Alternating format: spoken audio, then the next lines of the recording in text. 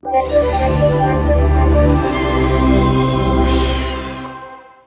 colleague Johan is in Sweden now with After Effects CC and Cinema 4D expert Anders Printz to give his top Creative Cloud video and 3D features.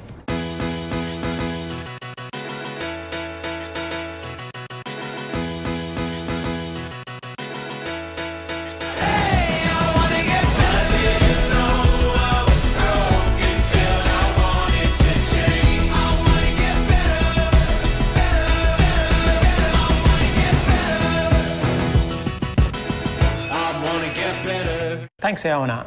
Today I'm joined by Anders Printz, who's the graphic designer working at Swedish Television at their in-house production team. And it's really cool to be here with you today, actually, to talk about some of these cool projects and the workflows you guys have been working with. Now, let's deep dive in one of the projects you've actually been working on lately. Yeah. And see what you've been working with. Yeah. Yeah. Would love to. Okay, just talk me through what... Yeah, we are two guys working on this project. My dear friend Sirnir, who's from Iceland, and he just started working with us, and he has a Cinema 4D background. Mm-hmm. And we started with doing a previs animatic that looks like this. And it's mostly drawings. He just put it in so you can understand how it's going to look when it's finished.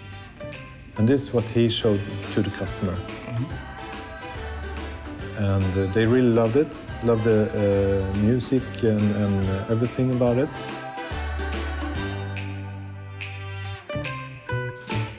He also made a very quickly previs in cinema. Mm-hmm. That he rendered and sent to them, just to make them feel for the 3D and so on. Mm-hmm. And after this, I took over, and he went on another project. So I started with just trying to do the different things, and it was my first time in cinema.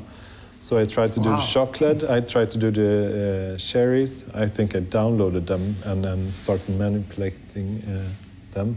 Mm-hmm. And also tried to output null objects from cinema to After Effects to replace with different muffins. Mm-hmm. So this was the first experiments. Mm-hmm. And after that, I tried to do my first muffins.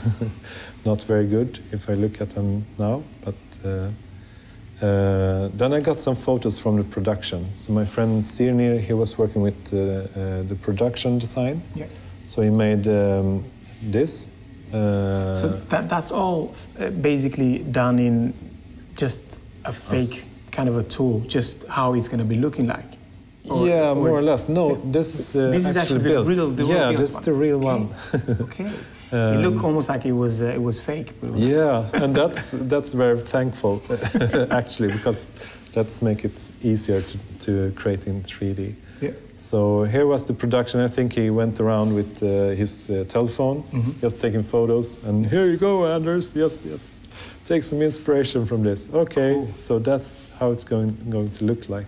And that helped me decide the colors. So mm-hmm. it started to look very differently. Mm-hmm. And I tried to do chocolate, just mm-hmm. trying to simulate chocolate. That looks delicious. It looks very organic. Oh, thank you.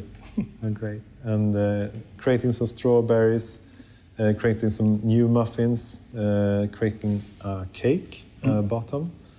And here's some downloaded cherries again. They look so real. Yeah, they do, and I think they are from some grayscale gorilla or something. Okay. I thought they were cool. And then I tried to do motion out of this. I had the animatic in background. This was the first version that I sent to the customer. I just asked them, is this enough? Yeah, we love it a lot. And my production leader told me, no, it's a little too much 50s in the colors.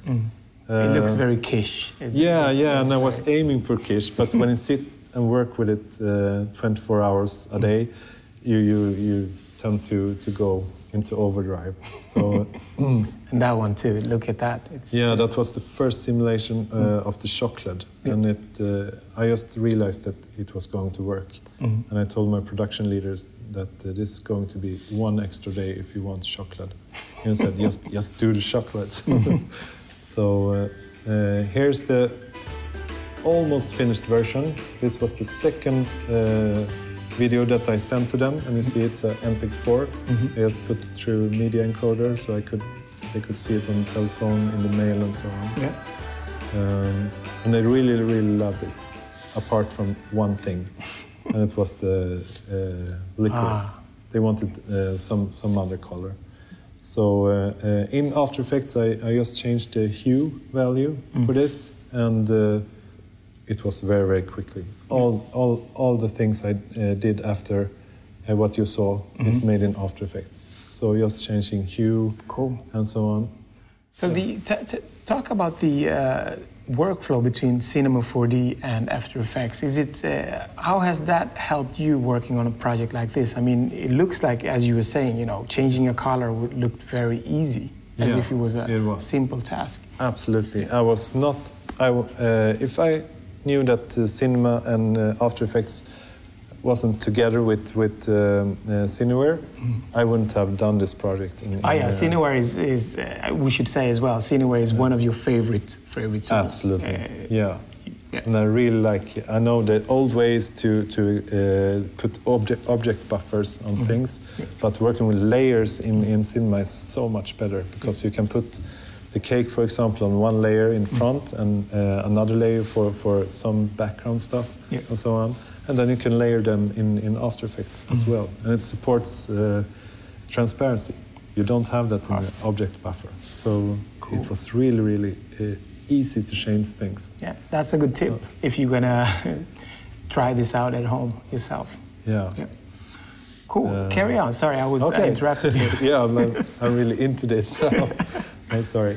So this is the final version, and I was really tired of cakes and stuff.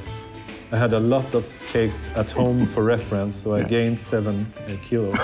Seriously? Yeah, seriously. And I asked my wife to start creating, what do you call it, cupcakes? Yeah, cupcakes. Yeah, because I was so... My kid loves, she's just 2.5 years old, she loves cupcakes. And she watched, actually, we've seen the promo here, she watched this TV program together with me, and she was like, well, she's too young to be able to join that competition, but it was so cool to see it. And I said, oh, I know that guy who did this project. So cool. Oh, cool. Yeah. Carry on. Okay, after the main title graphics was done, you can easily create everything else from that. Every sign you see here is done in Photoshop, so they load it in the edit room and can just edit new names and so on, and just make pictures from it. So every name sign here is done in Photoshop. Cool. This was the final one. Do you use any kind of other tools to make that, automatic, or is just done, as static Photoshop? For this project, for other projects, I've been using the possibility to use text in Premiere, for example. But for this project, the editor was very well known. He knows Photoshop a lot, so he knows. He just put on some different layer styles and so on that you like, so I can tweak them afterwards. Okay. Because he wanted to tweak them to the picture before and the picture after and so on. So he was a Photoshop guy. Yeah. So it was just giving them. This is the scoreboard. Yeah, for the same program. Yeah. Cool. And I reused a lot of things from the main title. In this one, and here's this didn't make it to the final. This was supposed to be the point system from the start. Then they built a point system in the studio. The point system in the studio was balls in a big pipe, and the balls was it didn't work out. They have to throw it out. So that's why you see this one. Okay, that's the Also some name signs for the kids. And this is how you present. I know this is bad typewriting. It doesn't work out really, but if you give an alternative, maybe you can sneak in a better logo. Cool. Yeah.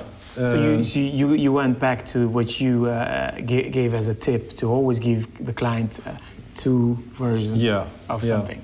Awesome. And they were about 3 or 4 people who looked at everything I sent to them. So it was about 3-4 emails back to me. So it was very nice to see that they maybe lend over all 4 of them to another picture. Yeah. There you see the movement. And there's also a pro tip in the program where a chef comes forward and speaks about how he's making different cakes for the kids. And here's a presentation of what they're going to do today. So they are creating different cakes, and this is the presentation for more name signs. Do you get, in terms of the presentation, do you get the material beforehand so you know, okay, they're going to be doing cupcakes, going to be doing, before you present what they're going to be talking about? Or is that up to you guys to just... Yeah, it's up to our guys, because she's recording the speaker in the room, and she sent me WAV files. And cupcake, I have to Google it. So that's why I started eating so much, because I started reading about it, and that sounds good. Wow, I have to buy. And I went to the bakery and ordered stuff. And, cool. Yeah. Well, it's part of the job. You need to do research. It is. It's really true. I developed a stomach during this project. Cool. Yeah. Well, was that the end then, or is that the last part? Yeah, I have some kind of different wipes, and they were very quickly made. They only had about 3 or 4 hours to make all the wipes. Yeah. So it was just extracting things from the main title, for example, the particles that's made in After Effects, chocolate, and so on, just on a different angle. And the balls. I didn't have the time to animate them in Cinema 4D because I pressed render and I saw, okay, no. It's going to take too long. So I just took one of the balls, and I think I used Newton to just let them go down, and then I opened the 2 solids and they fall away. Fell down like that? Yeah. Cool. So, and I accepted every wipe here, so they're in the program. Awesome. Yeah, it was really fun. So, all in all, to summarize, how long did this project take for you with the workflow that you just went through? How long did it take from end to end? About 2 weeks from end to end, with main title and everything you see. That's amazing. So. That's incredible. And that's all we had for today. And I hope you enjoyed it, and see you next time. Bye-bye. Bye.